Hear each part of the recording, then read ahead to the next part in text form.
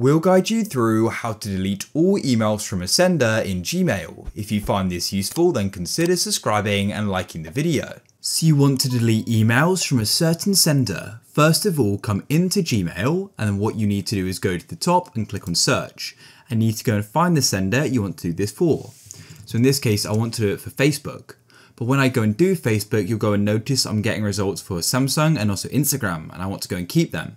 So what I need to do is go and get the email I'm getting these from Facebook. So I'll click on an email and I can then go and see the email up here, which I'll go and highlight. I'll then right click and press copy. Then all we need to do is come to the search bar in Gmail, type in from, then go and put in a colon and paste in the email we just copied, which I'll now do like so. I'll press enter and I can now go and see them here. And then to delete them all, we can click on the select all button over to the top left like so. If there's more than 50 emails, you go and see an option which will go and say select all conversations.